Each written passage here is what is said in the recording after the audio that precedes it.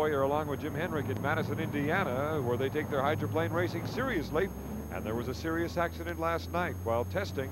The U-40, driven by Scott Pierce, was going around the west turn when suddenly the skid fin and the left sponson caught, and it hooked, spinning around 180 degrees. You see the stern of the boat there. Scotty Pierce was thrown from the boat, suffering a fractured right arm and several bumps and bruises, but he'll be all right.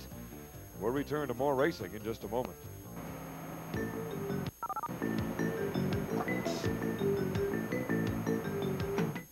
Approaching. Let's go down to the pits now and check on some of the camps. First, Jim is at the Atlas camp. Jim? Jim, can I bother you just a second for our network television?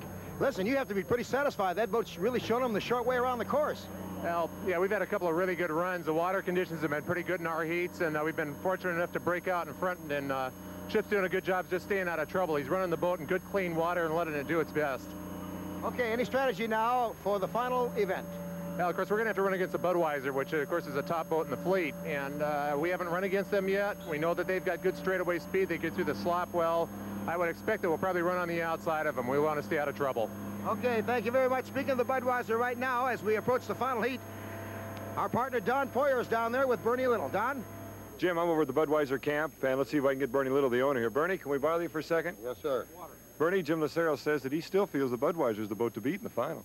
Well, I hope he's right. Miss Budweiser will be out there running. We run for first place always, and we you know, that's just the way we are.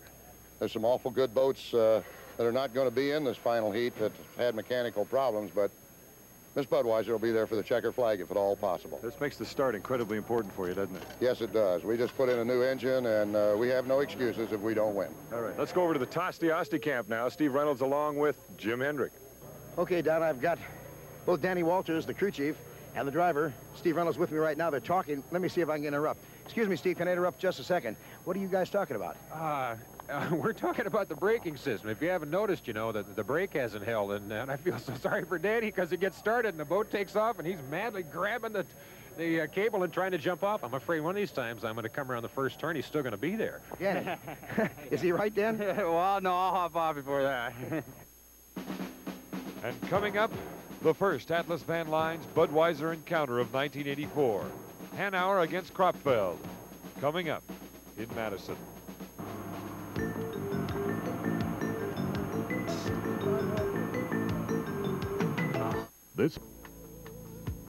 Here's the lineup now for the climax of today's racing, the final heat.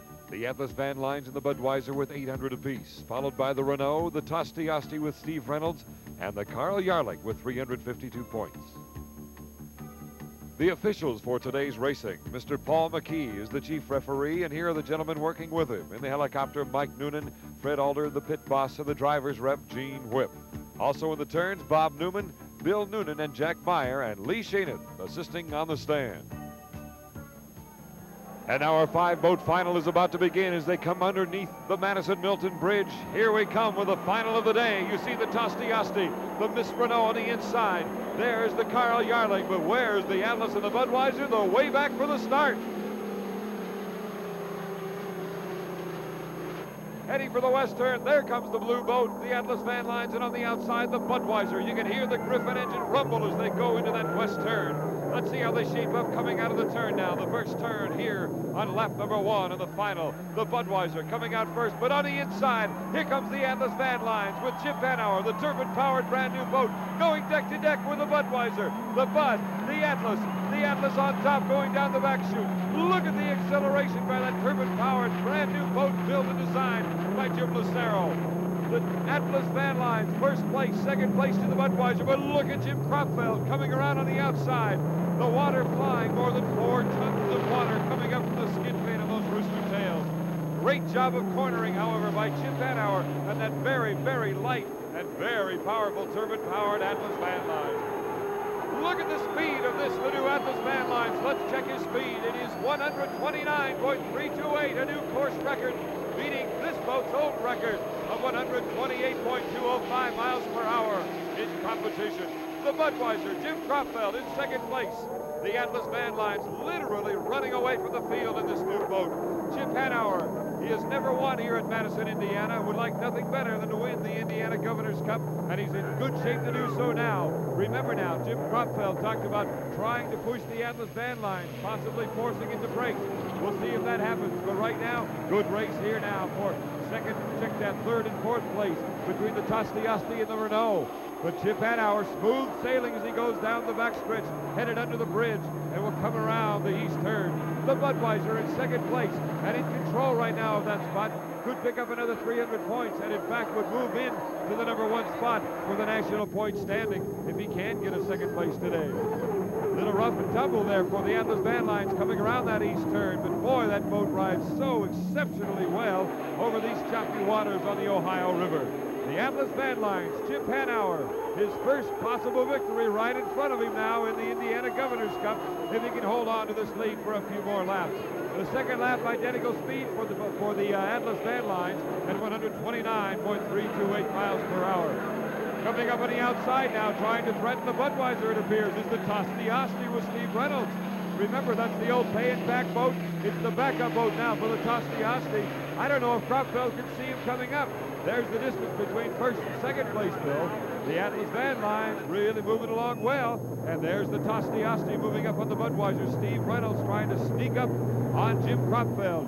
In the back of the pack is the Carl Yarling with Jerry Hopp picking up some more valuable points. He's in his second straight final. The Atlas Van Lines rumbling around, about to pass Jerry Hopp in that older boat. The Budweiser in second place. And Steve Reynolds, the Tosti Asti, in third place as he keeps sneaking up. Yes, you can see him behind the rooster tail of the Budweiser. Here comes the Atlas Van Lines now completing another lap. Here's the Budweiser. Look at the Tosti Asti coming on the outside. Steve Reynolds, that skid pin digging in as he comes around in lane #2. The Budweiser inside. Cropfeld with a position trying to swing wide, I would imagine, as he comes down the main chute now. A great deck-to-deck race. The turbine against the Griffin here as well. Jim Cropfeld out of Cincinnati, Ohio, trying to keep Steve Reynolds on his outside hip. If he can finish in second place here in the final, as we said earlier, that would catapult the Budweiser into #1 in the national point standings. They would surpass the Squire Shop, which did not make the final. But there you see a straightaway lead for the Atlas Van Lines in the opposite corner of the Budweiser. Chip Hanauer never has won here at Madison, Indiana, but he has done it today. A brand new boat, a new style of power. Chip Hanauer, Jim Lucero, the Atlas Van Lines team, a winner in Madison, Indiana. Second place to the Budweiser, another 300 points, and the national point standings lead. Jim Cropfeld in the Budweiser. And third place, what a day for Steve Reynolds in the Tosti Asti. So at day's end, here's how they stand. The Atlas Van Lines and Chip Hanauer getting their first victory in Madison. The Budweiser in second place, the Tosti Asti with their backup boat coming in #3. Milner Irvin and the Renault, fourth place, and fifth place to the Miss Carl Yarling and driver Jerry Hopp. We'll return with a visit with the victorious driver, co-owner, and team manager right after this timeout.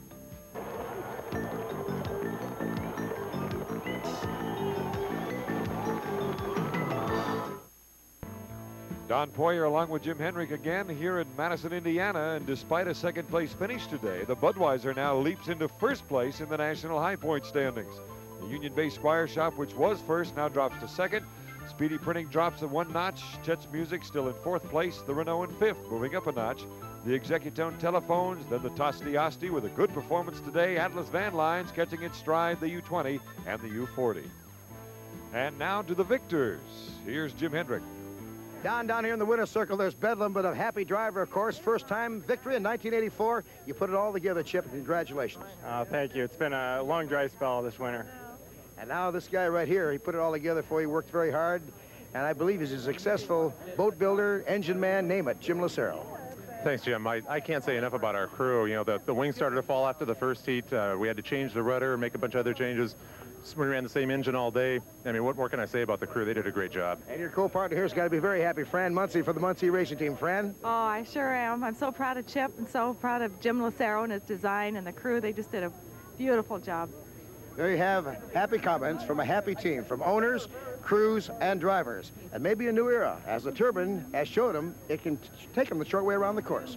Now, Don, back up to you to close it. All right, Jim, thank you very much. And what a day it has been here for the Indiana Governor's Cup in Madison, Indiana. An absolutely dominating, thrilling performance by the new Atlas Van Lines and Chip Hanover, the driver. Our congratulations again to team manager, part owner, Jim Lucero, the designer and builder of the boat, and of course, Fran Muncie of Muncie Racing Industries.